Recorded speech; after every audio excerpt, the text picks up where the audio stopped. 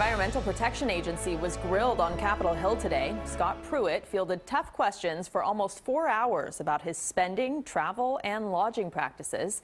CBS 4's Kenneth has more from Capitol Hill.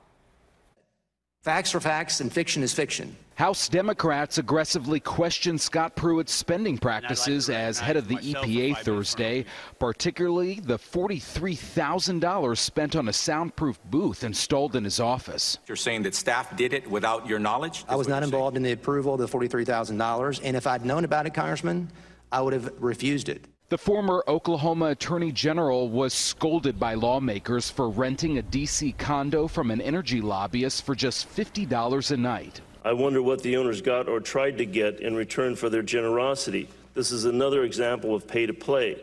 Under pressure, he admitted to authorizing his chief of staff to sign off on hefty raises for 2 top staffers. Yes or no? Did you authorize him? There are delegations giving him that authority. Lawmakers on both sides of the aisle have called for Pruitt to step down, but some House Republicans at the hearing came to his defense. I think it's shameful today that this hearing has turned into a personal attack. I think this has been a lot of a classic display of innuendo and McCarthyism. Pruitt himself characterized the hearing as an attempt to derail President Trump's agenda. I'm simply not going to let that happen. The president has expressed confidence in Pruitt. The White House says a review of his ethics issues is ongoing. Kenneth, CBS News, Capitol Hill.